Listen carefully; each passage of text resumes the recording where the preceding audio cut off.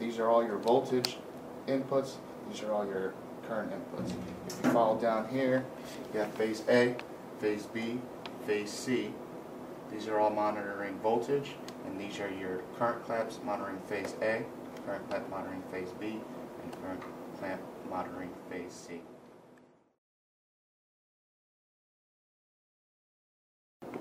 Now, as you can see, I turn the power on and I have 120 at each phase.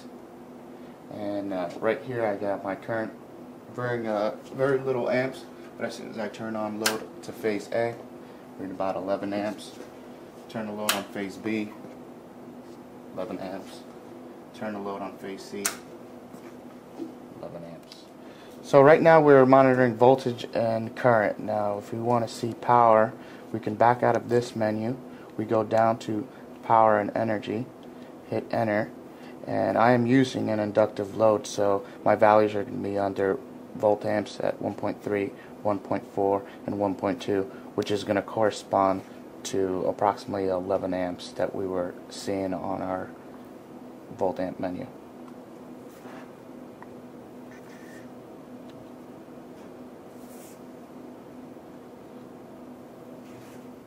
Here we have our harmonics menu. As you can see, we're pretty clean here, which is always a good thing. My power source from the wall is pretty clean. There's no harmonics on there, which is typically what you want to see. Something that you can barely see on our neutral line. There's very little harmonics there. Anything bigger than that is a concern. If you go down to your transient menu, take a look at your each phase. You're going to go to transient, you're going to hit start, and now you can see all three phases, A, B, and C. Now you can individually look at your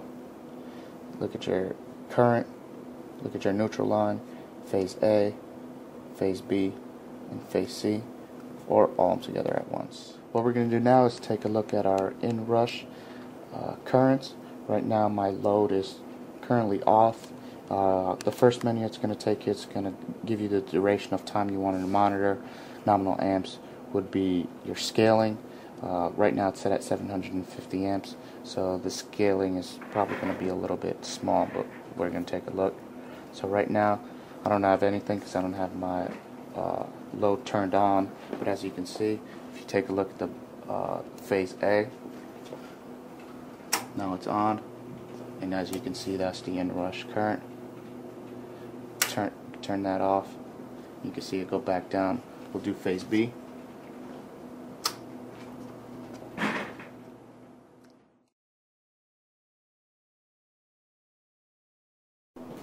Alright, if you want to take a screenshot of your current view, you're going to click Save Screen here.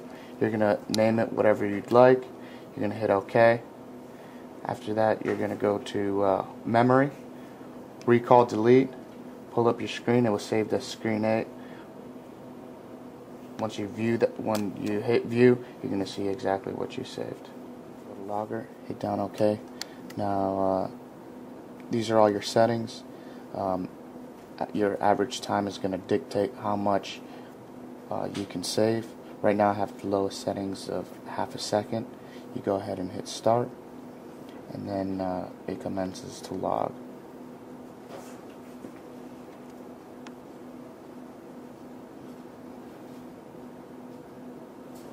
I just clicked on. Now you can see it's reading 120 volts on each phase, and here come the voltage signals there. Now, just like I did in the inrush portion, I can take a look and turn my load on, and you can see how it affects it.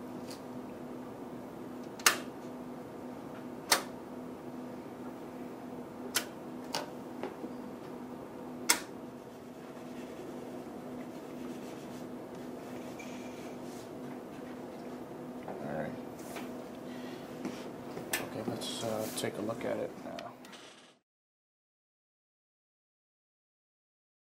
You're going to hook up your 435 to your computer, and when you hook it up, you need to check what communication port it's assigned to it. So you go to My Computer and right click and click on Properties, go to Hardware and check your device manager. and check what communication port it was assigned to, and right here you see it says COM12. FlukeView, I believe, doesn't go up to COM12, so you're going to have to change your port setting. So you right click once again and go on properties and go to your port settings, advanced, and change your communication to something that's in the FlukeView software. In this case, I'm just going to use COM3. And there's going to be a prompt. If you don't have anything else hooked up to that port, just click yes.